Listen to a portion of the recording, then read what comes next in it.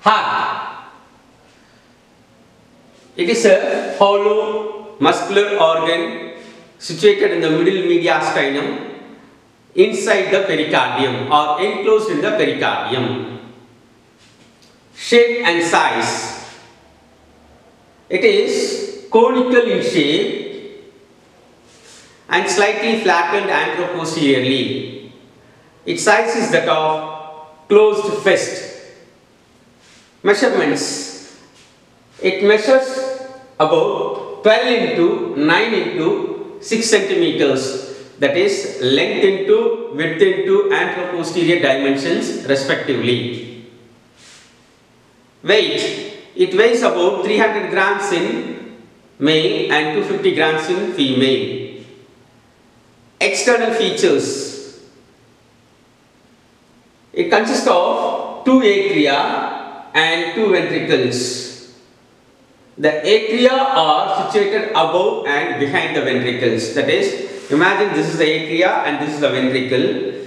The atria are not vertically present above the ventricles. They are present above and slightly tilted backwards so that the ventricle is projected forward and the atria are lying just behind it. So the atria are situated above and behind the ventricles. It has an apex, a base, 3 surfaces and 4 borders. Apex. The apex is formed by left ventricle and it lies at the level of left fifth intercostal space. Base or posterior surface.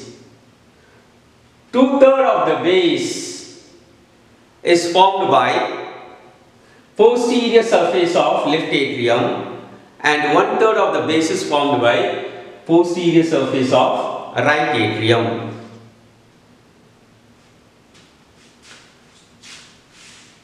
Surfaces. There are 3 surfaces: sternocostal surface or anterior surface, diaphragmatic surface or inferior surface, and left surface. Sternocostal surface. It consists of atrial and ventricular part separated by coronary sulcus. Right 2/3 of the atrial part is formed by right atrium and left 1/3 of the atrial part is formed by left auricle. Right 2/3 of the ventricular part is formed by right ventricle and left 1/3 of the ventricular part is formed by left ventricle. The anterior interventricular groove intervenes between the right and the left ventricles. Diaphragmatic surface. It is flat and it rests on central tendon of the diaphragm. The left 2/3 of the diaphragmatic surface is formed by the left ventricle and the right 1/3 of the diaphragmatic surface is formed by right ventricle. The posterior interventricular groove separates the 2 ventricles. Left surface. It is mainly formed by left ventricle and partly by the left auricle. Borders. There are 4 borders: right border, inferior border, left border and superior border. See, on the posterior aspect you can see the superior border clearly. Right border. It is mainly formed by the right atrium and this border separates the sternocostal surface from the base or posterior surface. inferior border. It is sharp and separates the sternocostal surface from the diaphragmatic surface. So this is the diaphragmatic surface and this is the inferior border. Near the apex of the inferior border, there is a notch known as incisura apicis cardis.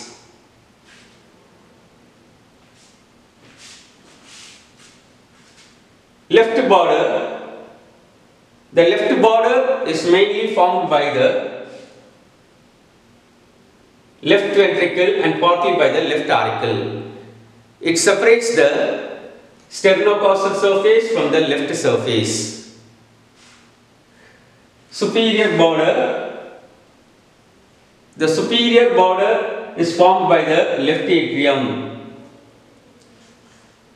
It is masked by the roots of aorta and pulmonary trunk. See here, it is masked by the roots of pulmonary trunk and aorta. You are not able to see the superior border clearly.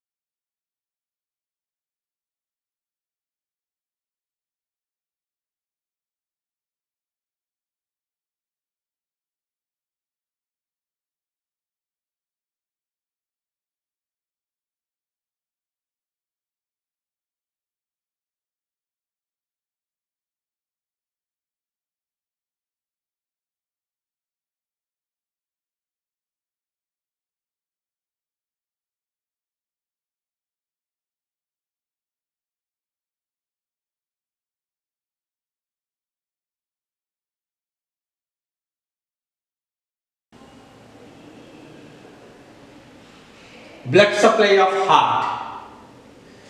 The heart is supplied by two main coronary arteries. Right coronary artery and left coronary artery. Right coronary artery origin. It arises from the anterior aortic sinus present in the ascending aorta. Course. It runs downwards and to the right in the coronary sulcus. Termination. It ends by anastomosing with left coronary artery. Branches. Number 1. Sinoatrial nodal artery which supplies the SA node. Number 2, right marginal artery. Number 3, posterior interventricular artery. Number 4, right conus artery. So these are the branches of right coronary artery. Left coronary artery origin. It arises from left posterior aortic sinus presenting in the ascending aorta. Course. It runs forwards and to the left in the coronary sulcus. Termination. It ends by anastomosing with right coronary artery. Branches. Number 1, anterior interventricular artery. Number 2, circumflex artery. Number 3, diagonal artery. Number 4, left marginal artery. Number 5, left conus artery. So these are the branches of left coronary artery. So all these arteries supplies the blood supply to the heart. Though there is anastomosis, since the anastomosing branches are very small, they are often known as end arteries. Venous drainage of heart. Coronary sinus is the chief vein of the heart which drains the venous blood.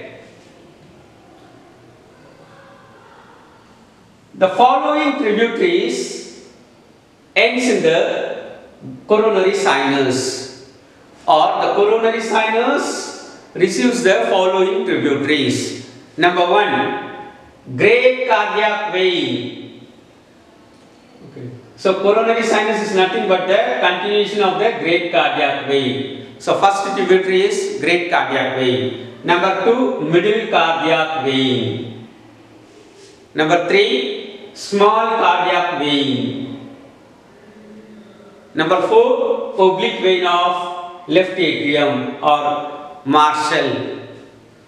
Number 5, left marginal vein.